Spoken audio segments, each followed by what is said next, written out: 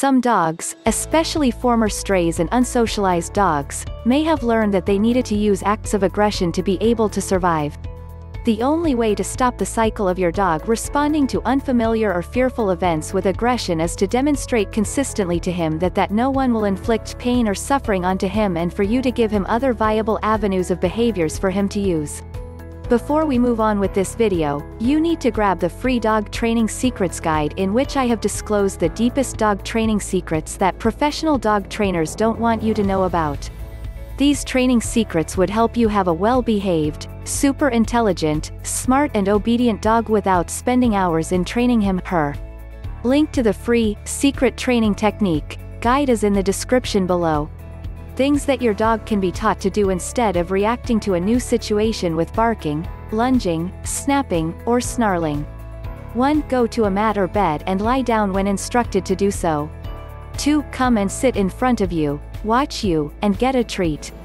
3. Go get a chew toy and redirect his anxiety to chewing. 4. Look to you for instruction and leadership during tense or fearful situations. Also, if you have an aggressive or reactive dog, you need to avoid encouraging domination games and overly excited roughhousing between humans and with other dogs. At this point, these dogs lack the skills to be able to stop themselves from reacting to excitement or fear with an explosion of aggressive energy.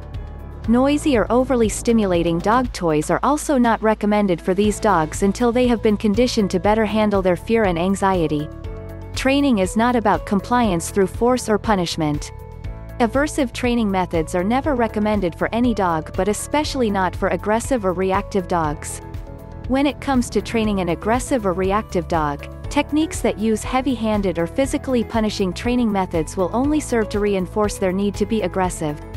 Aversive training methods would include the use of choke chains, prong collars, or correction shock collars, alpha rolls or ear pinches, squirting dogs in the face with liquid, scaring or startling him with loud noises, yelling or screaming at your dog, physically hurting him or dominating him in any way. If you react to aggression with aggression, it only serves to add fuel to the dog's fire.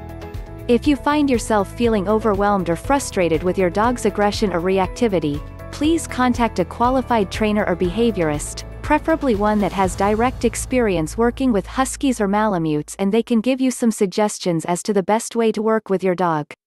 How to begin change. To begin changing the cycle of aggressive behaviors, there are 4 areas of concern to address. 1. Manage your dog's environment so he does not get the opportunity to practice the behavior. Be proactive.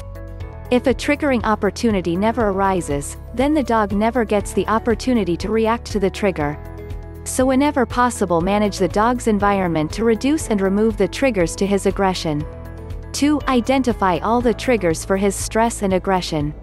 If you don't recognize the triggers to your dog's aggression, then you cannot begin to manage your dog's problem.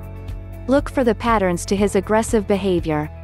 Be aware of all the body language and clues that your dog is giving you to show you that he is uncomfortable or afraid within his environment.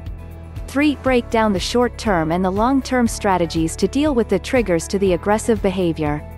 Changing behaviors in a dog is a process, and processes take time, so that means that you need to approach the behaviors with both short-term and long-term goals in mind. 4. The short-term goal is always to keep the people in the environment safe in the moment, so sometimes that may mean using a muzzle for a while. While the use of a muzzle is not a long-term solution to a behavior problem, it is a suitable short-term solution to address the issue of immediate safety.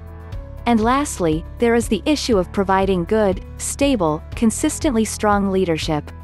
Dogs need to have a strong leadership presence at the helm of the social group, or they will feel obligated to step in to lead the group. There are some antiquated ideas about this issue. For the most part, dogs are not plotting coups to overthrow the local governing body in your household. Dogs that are not natural leaders but find themselves thrust into a leadership position by default are not comfortable acting in this capacity.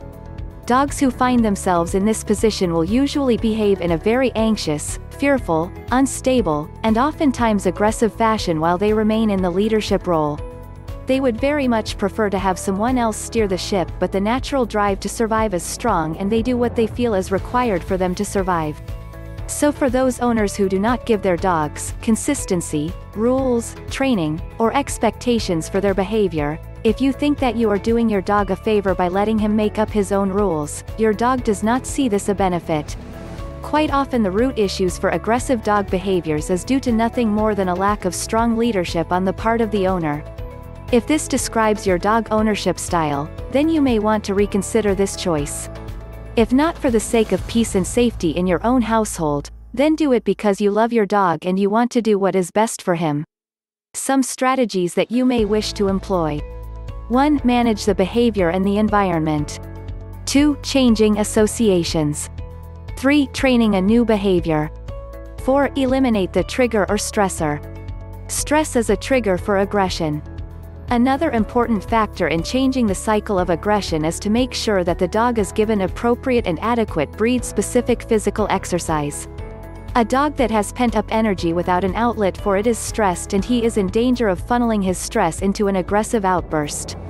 If you are really unsure of how best to handle your dog's behavior, please consult a qualified trainer or behaviorist who can properly assess the behaviors and offer you a plan for safely and gently handling your dog's behavior modification. Do you want to have a well-behaved, obedient and calm pet dog without spending hours in training him? Check out the first link in the description and download the Secret Training Technique guide absolutely free. It is available for free only for a limited period of time.